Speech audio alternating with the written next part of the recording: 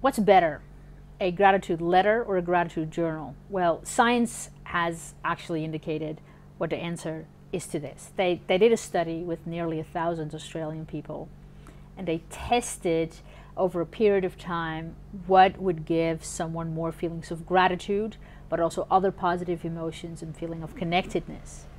And they discovered that in fact the people that wrote gratitude letters or gratitude essays, longer writing exercises, rather than 3 things that you're grateful for inside a journal, turned out to have way more feelings of gratitude than anything else.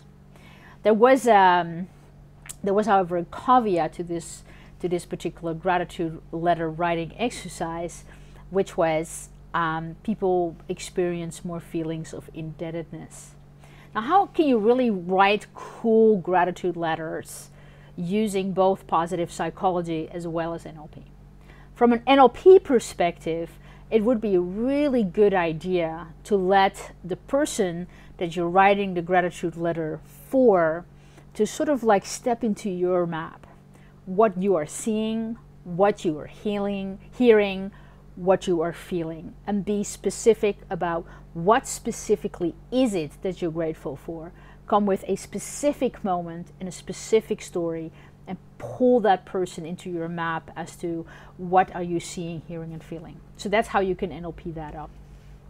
From a positive psychology point of view, what is really cool when you write this gratitude letter is to make an appointment with this person to in person read this letter to them. So that is another little piece.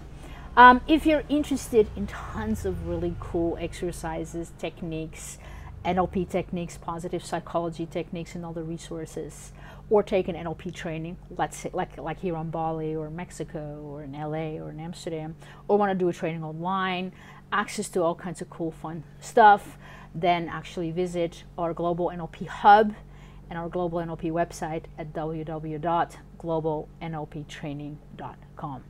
See you around.